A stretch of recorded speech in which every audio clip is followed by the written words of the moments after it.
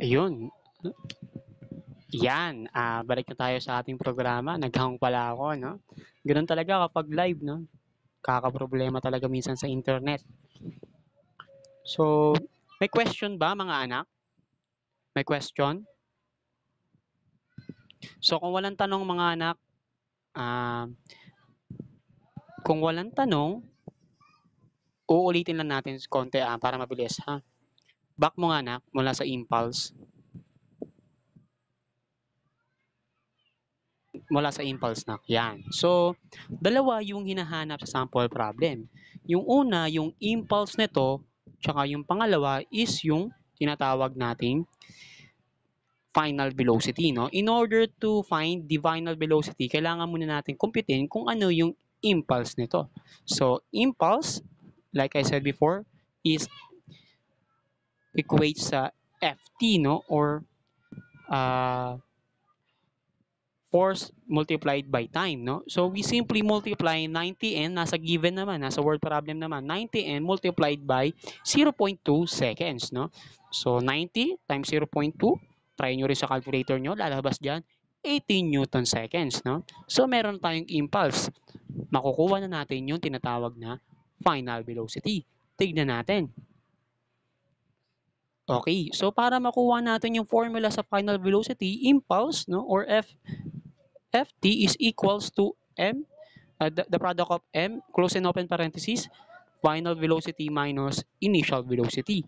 So, dahil yung initial velocity natin dito is at rest, so tandaan nyo mga anak, kapag at rest yung isang bagay, yung initial velocity niya is 0. So, impulse is equals to m, close and open parenthesis, final velocity minus 0. So, dahil 0 naman siya, pwede nyo na siyang tanggalin, no? So, impulse is equals to the product of m and v sub f, no? So, ang gagawin lang natin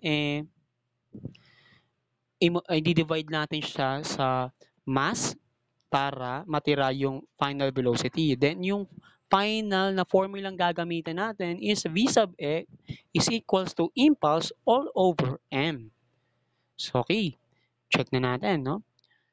Translate na natin yung formula. V sub f is equals to 18 Newton seconds all over 0.17. So, saan nakuha yung 18? So, nakuha po natin yan sa Newton seconds. Saan po nakuha yung 0.17 kg?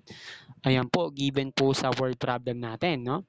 0.17 kg hockey puck. Ayan po yung bola ng hockey. So, in order to do that, para makuha natin yung ma-divide natin siya, kailangan muna nating i-convert yung Newton sa kilogram meter per second squared. Always remember, kilogram meter per second squared and Newton were the same, no? Parehas lang sila, no? So, V sub F is equals to 18 kilogram meter per second squared multiplied by S all over 0.17 kilogram, no? Tandaan nyo parati yan, ha? Yung Newton tsaka yung kilogram meter per second squared were the same, no? So, pwede na natin siya ma-divide, no? So, cancel na natin yung kilogram, kilogram over kilogram, cancel out. S squared over S, ang matitira is S, no?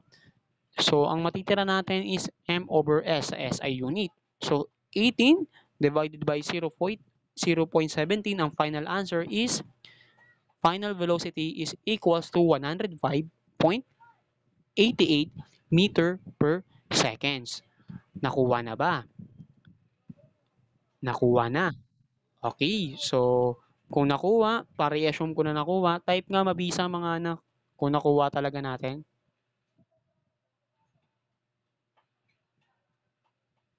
Yun, no, mabisa, salamat. Nakuha pala natin. Ito pala yung hindi ko nabasa. So, dahil nakuha nyo na, magbibigay tayo ng practice exercise pa lang to. Wala pa yung activity. Bibigyan ko kayo ng 8 minutes. 11:03. Pasa natin sa G-class. Your time starts now. Ano na, sagot lang muna. Mamaya na yung copy and answer sa sa final, sa activity. Kahit sagot lang muna, 8 minutes mga anak. Yan, double check natin. Tignan natin kung tama ba yung mga pinagagawa natin. Tignan natin. Okay, so ganun pa rin yung formula. Impulse is equals to the product of force and time, no? We simply multiply 95n sa 0.3, no? Ayun yung ano, no, golf. Yung golf tuloy.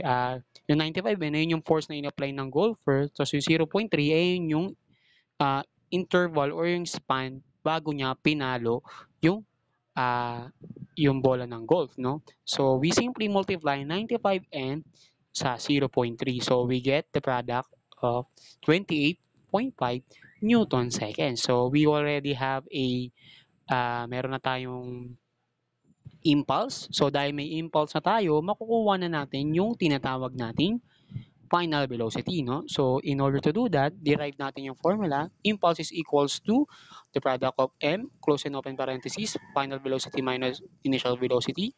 So dahil yung initial velocity natin is 0, magiging 0 siya, no? Impulse is equals to the product of m, close and open parenthesis, final velocity minus 0. So impulse is equals to m multiplied by final velocity, no? So divide natin siya both sides sa meter, sa mass para mawala yung mass at matira yung final velocity, no? So focus tayo sa formulang to. Final velocity is equals to impulse all over mass. So ang gagawin na natin, i-translate na natin yung mga given, no? Final velocity is equals to 28.5 Newton seconds all over 0.5, no? Kilograms.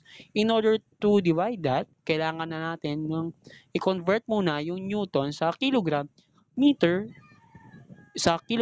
per second, no? Always remember, Newton and kilogram meter per second are the same, no? Tingnan natin.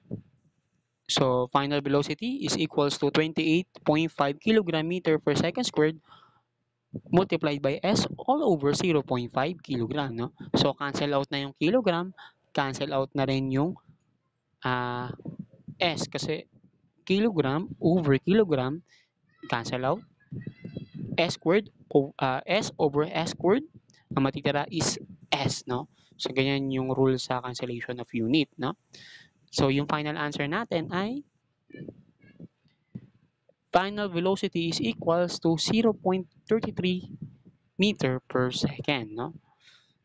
So, sana nakuha na nating lahat, no? Dahil magkakaroon na tayo ng activity. So, bibigyan ko kayo ng 20 minutes para sa activity natin. Next slide, anak. Copy the word problem. 20 minutes, 9:27, ipasa just sa G-class. Your time starts now.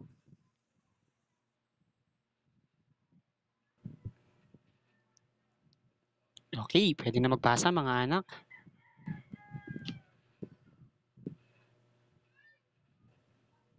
Yan. Nakita ko mukhang maraming nakakuha ng lesson natin ngayong araw, no? So, maraming salamat sa makikinig, no? Ingat kayo diyan parate. Stay safe, stay at home. Maraming salamat. Thank you, Naim Mahogany. Bye. Thank you. Salamat, nabisa kayo lahat. Thank you sa inyo. Bye-bye. Bisa rin kayo, nak. Thank you, nak.